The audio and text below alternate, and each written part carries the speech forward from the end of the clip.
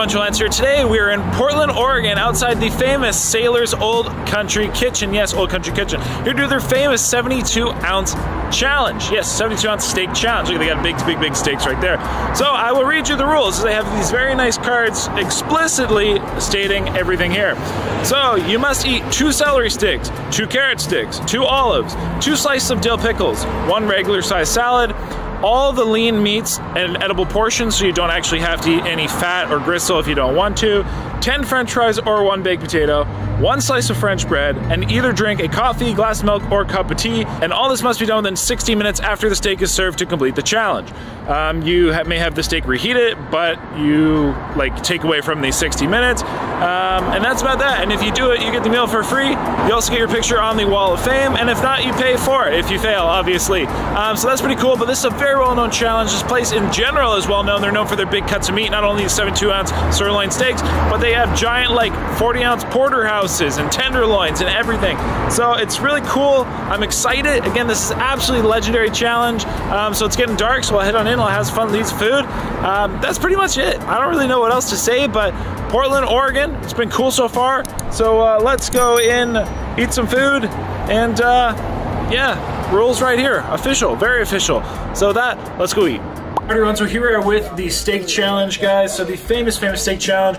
So this challenge has actually been going on for since the 1940s, which is insane. Again, there's been thousands of attempts. There's been quite a few winners, quite a few losers, that's for sure, both men and women. So this is an absolutely giant 72-ounce sirloin steak. We have 1 onion ring, we have the 10 french fries, we have the pickles, celery, carrots, olives, and then I had the salad.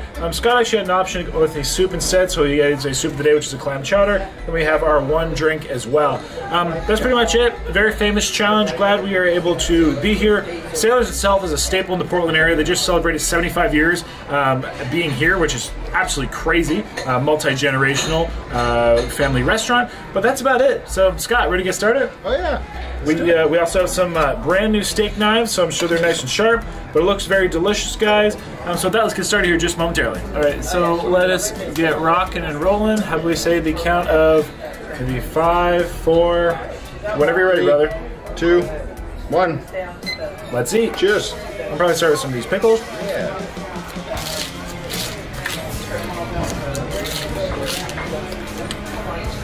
It's actually a very good pickle. Good girl. There you go.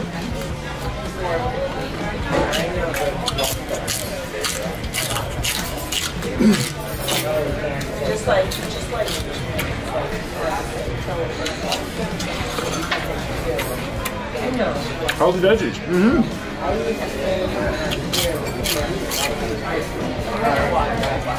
Dill pickles too. Very good.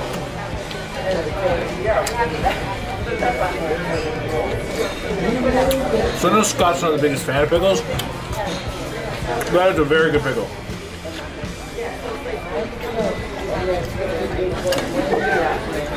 I'm just gonna finish this salad as well.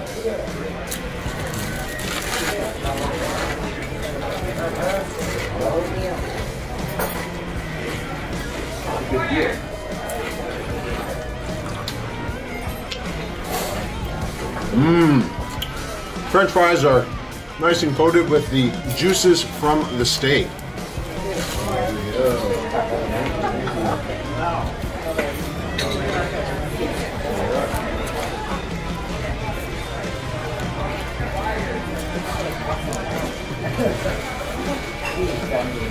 Just like that.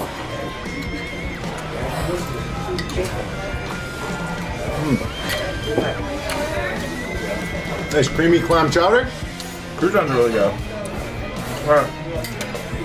Let's get into some of this steak. You asked for these cooked medium rare.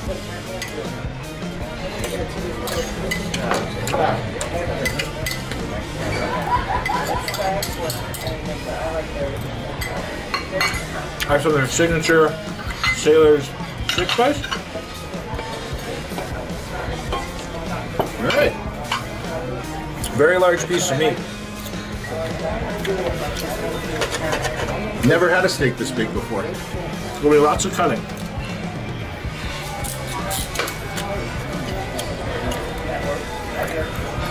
Tastes good though.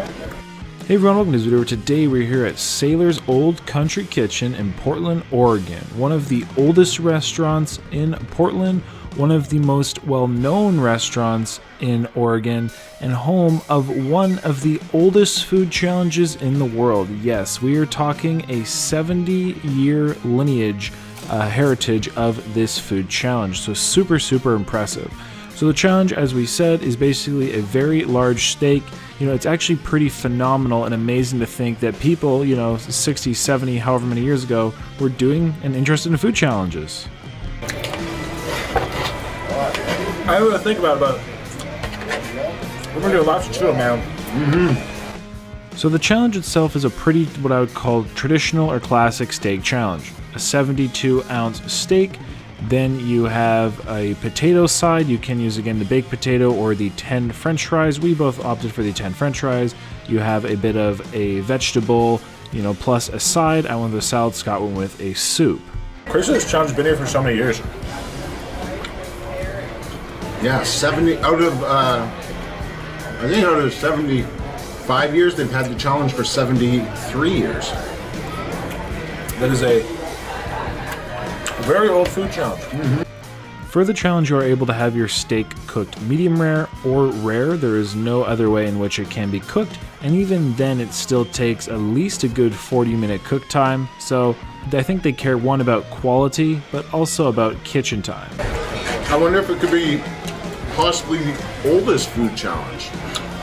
Honestly, it might be the oldest one I know of. I'm not sure on the big Texan style.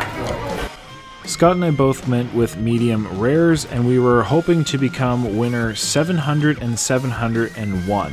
And yes, while that does seem like there are a lot of winners, and it actually is a pretty high success rate, this challenge has had over 2,500 attempts. So there has been a very large number of individuals try this over the year, and well, let's just put it with that 1 hour time limit, it does appear that it is quite doable for many individuals. It tastes good though. Yeah. I like their steak spice.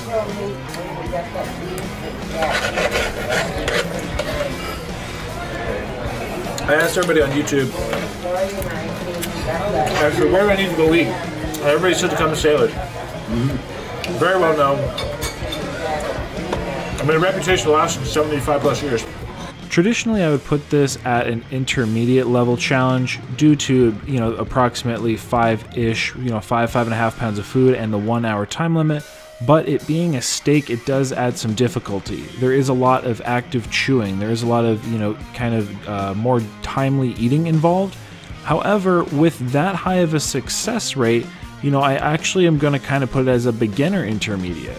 And that's just because, well, time has shown that quite a few individuals can actually beat this challenge. In fact, it's, I think upwards of 25, maybe over 25%. So pretty crazy that many people could do it, but nonetheless. It's a fairly large restaurant too. It's huge.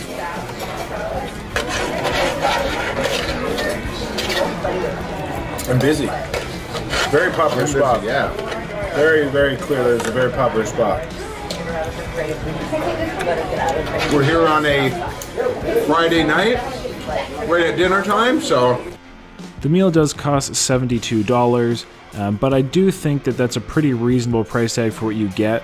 Plus, you get kind of the experience. Like, you get to enjoy one of the oldest food challenges in the world. Not to mention, it is a pretty tasty challenge, and it is in quite a legendary location. You can either get your steak challenge cooked medium, rare, or a rare.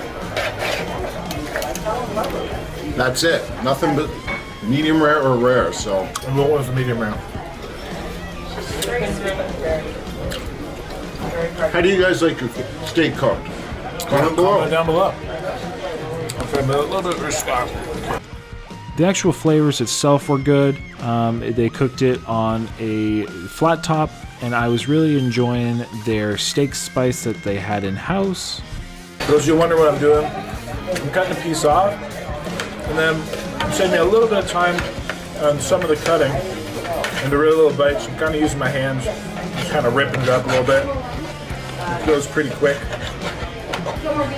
Seems to help a little bit. We had a good number of patrons there watching, such as one lady who mentioned she was about 86 years old and had been coming here since she was a child.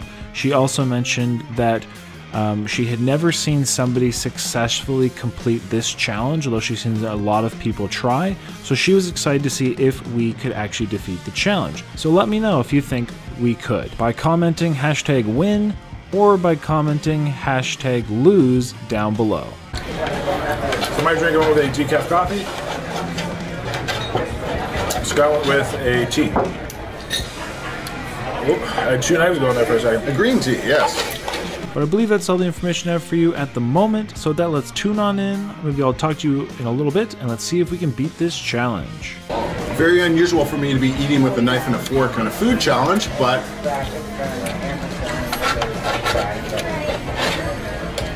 I thought I'd give it a try. It is a food challenge, which like a knife and a fork makes sense, and you kind of need, to be honest.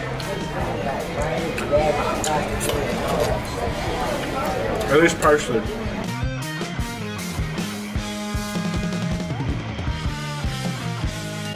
I'm definitely liking it. That steak spice they have there has some really good flavor.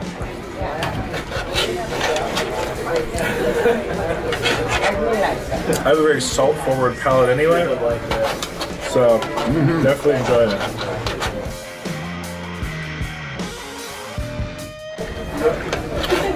Looks like we're about 10.5 minutes in. I think I'm finished about half of my steak. Joel's around the same, a little bit more. He's got a few French fries and that onion ring for dessert. I was gonna save it. I don't know what happened. I had to have it.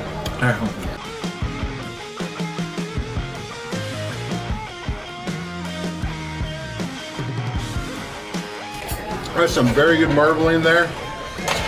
Very savory flavor.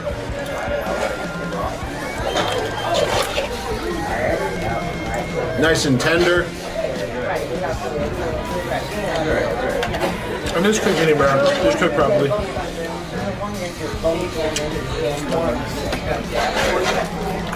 There's some connective tissue. Which is not required. Yeah, it is interesting for a challenge. Like normally they make you eat everything, but some of it's not even edible. So I actually really appreciate how you only eat the edible portion, so it makes sense. A food challenge that makes sense, you know? They want you to enjoy your food, enjoy your experience. May not always happen. And if you made it this far, thank you so much. Really appreciate that. Remember to like that video and consider subscribing. Fun fact, they actually never gave us bread for this challenge, even though it said it may be required. Believe it or not, I don't eat a lot of red meat, so this is a beautiful treat. Most of these challenges for me too. Yeah. Well, on challenges, we eat a lot of burgers.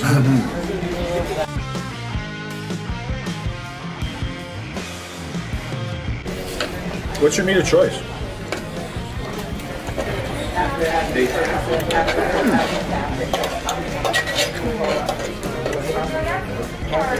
think it really varies. It's like the food. I don't really necessarily have a favorite food. It just depends on that evening, you know, what I'm feeling like. I like me some barbecue ribs when I'm having some red meat. I eat lots of fish. I have lots of chicken. What about you?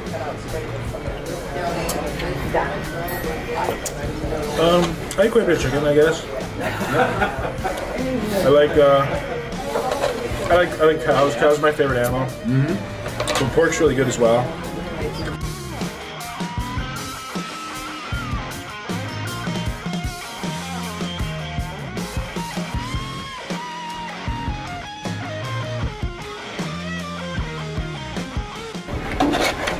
Both come to the end of our meat.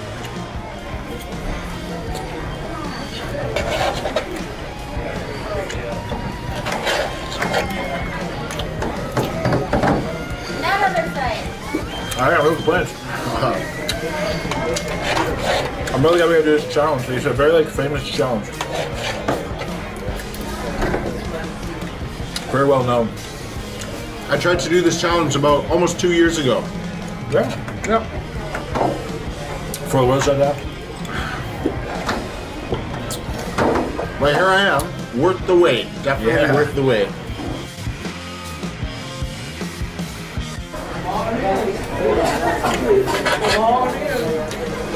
One thing I really appreciate too is you can tell they know how to cook a big piece of meat. Right? Because it's tender all the way through. It's just cooked right. It's not overcooked. It's almost like they've been doing it for 75 years. Definitely.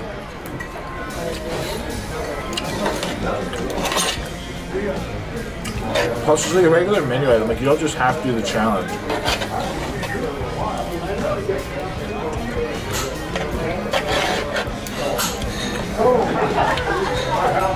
And I believe she said it was $72 for the meal, which for 72 ounces, That's a hell of a deal. it is. $1 an ounce.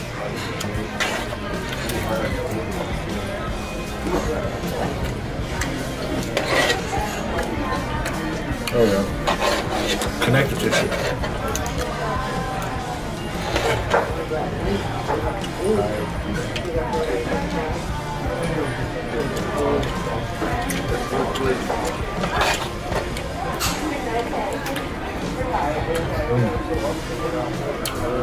Oh, fat in that bite?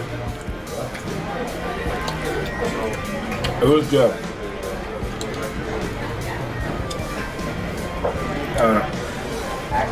Just gonna double check.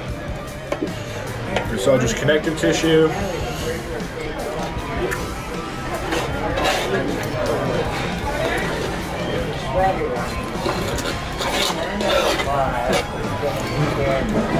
Eat the fat, because I don't really care.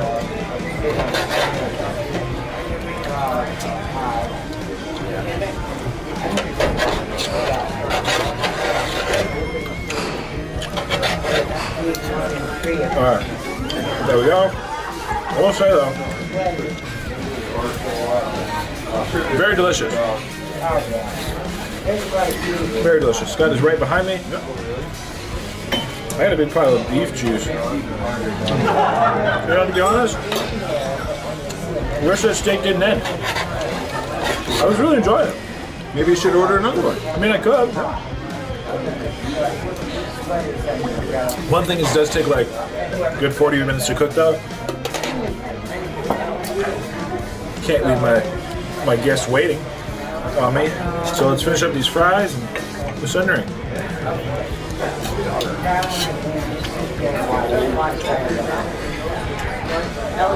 Very moist fries, like you said, very beef juicy.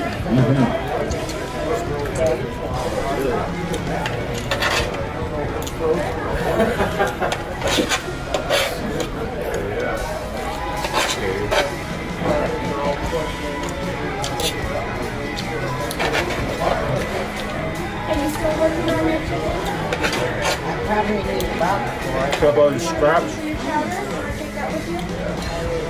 A little shrapnel. All the shrapnel, everything edible, part of the challenge.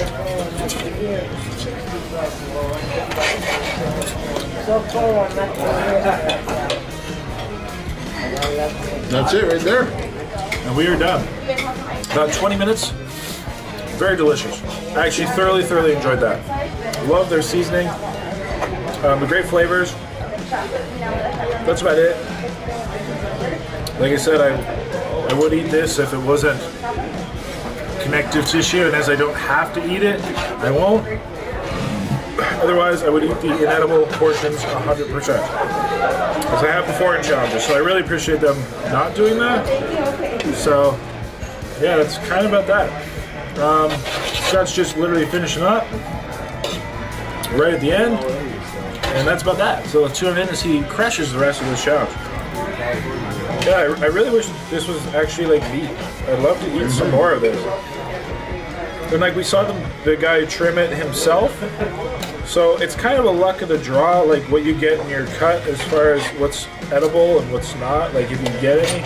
I do appreciate them trying to actually trim off, like at least some of the fat cap, or really make sure, again, you're getting an enjoyable steak experience. You're not just getting like, you know, again, the essentially inedible portions.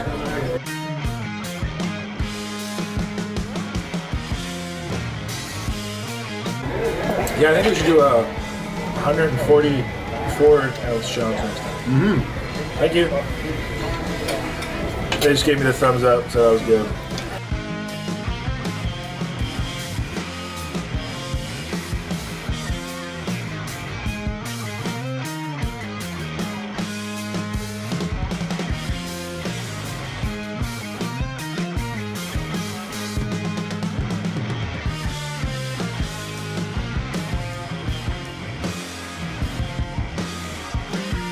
Coming on 23 and a half minutes in, Scott is literally just finishing up, down his last couple bites.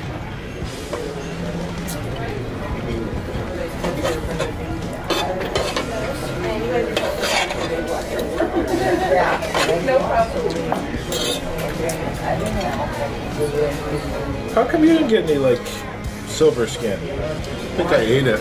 Did you? I guess that's fair. I'm not a well-seasoned vet on the steak thing, so you know. Well, again, most other steak challenges you have to eat all like everything, like including the sometimes even just like crazy, whether it be crazy fat, gristle, connective tissue like silver skin. But I mean, if they don't want me to eat it, I won't argue. I guess kind of the way to put it.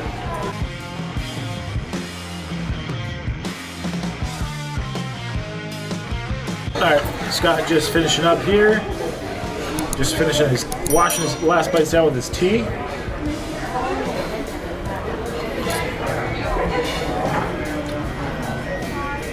Nice, woo! Literally like just shy of 25 minutes, couple seconds shy. Dude, good job. You too. That was your first steak challenge, That was right? my first steak challenge. What'd you think? No, it was really good, actually. I wasn't sure, you know, how that would feel to have that much meat, but I feel great. It's good, yeah. right? So people often ask a funny question is like, how do you feel after a challenge? Well, to be honest, after something like this, I feel way better than eating something like pancakes or like something like really, really, really carb laden. Right. You know what I mean? Yeah. I feel much better. I really enjoyed it, honestly. The seasoning is great. They're Old Country Kitchen steak spice. In all reality, if I knew your connective tissue, I would eat mine as well, but Yeah, whatever. good for next time. But that's about it, everybody. So I hope you enjoyed today's video. Really glad and thankful to everybody in Portland for recommending this place. Thank you to Sailors for having us out. Thank you for offering this challenge for 70-some years. I think that's super, super cool. Really need to hear about the history of this place. Again, it's been around for like 75 years, 75 plus years. You know, and they have known for their steaks. They're known for their vast variety of other items on the menu. They have chicken fried steaks. They have a variety of like chowders, and really everything. It's a very cool restaurant. Lots of banquets and stuff also happening here all the time. Like I said, staple in Portland. So with that, everybody, we do have our t-shirts.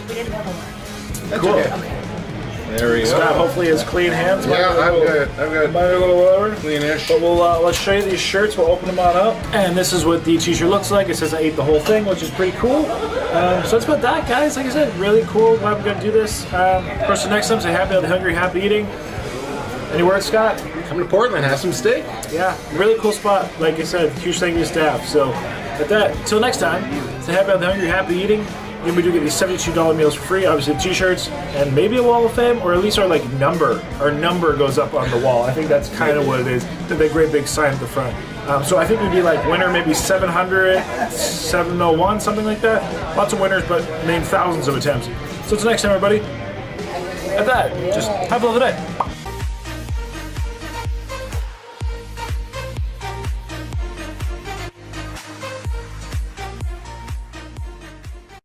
Hey everyone, good morning. Joel Hansen here. We are in Portland, Oregon, downtown Portland. This is the Japanese American Memorial that we're at right now. Basically right downtown. Chinatown's this way, Old City is that way, all this stuff. Portland is in a very interesting in the terms of the lady at our hotel, transitional period right now. So I just want to show you guys some clips a little bit when we can. We have a little bit of time. I will say though, on this December day, it is very gorgeous down here. It is sunny. The weather is brisk and crisp. And then we have these big rocks as part of the memorial. We have this waterfront up here, which is very, very beautiful, I will say. Portland also has a surprising amount of complex roadways and/or bridges. So here we have, like, you know, some kind of a 2-layer train slash, you know, motor vehicle bridge. We have bridges over here. We have bridges down there. Bridges everywhere, I guess you could pretty much say. But as we came down this direction, so as we came south, that's north, just roadways and bridges and complex roadways, that's for sure. So I don't know the population of Portland, but there's definitely lots of cars and lots of needs for complex roadways. But yeah, it's actually very pretty. So downtown Portland. So here we are close to Chinatown. Here's a big sign that says "Keep Portland Weird." It's on the outside of a cabaret. We've seen a couple gentlemen slash strip clubs around. Here's Voodoo Donuts. I believe Voodoo Donuts, if I'm not mistaken, it might have originated in Portland. If not, I know a lot of its roots are here in Portland. And then obviously it's expanded to across America. There's some cool, like, buildings and stuff down here. Again, some of it's a little rough around the edges, a little beat up. There's some happenings, such as some police and dealing with somebody right now. But like I said, it's a cool city to walk around. It's actually gorgeous. The sun and, like, the weather and everything. So there's some more views down the road here, and yeah, we'll continue to walk around a little bit. Definitely, like I said, some pretty cool slash interesting sights to be seen, and definitely never a dull moment. You can also tell where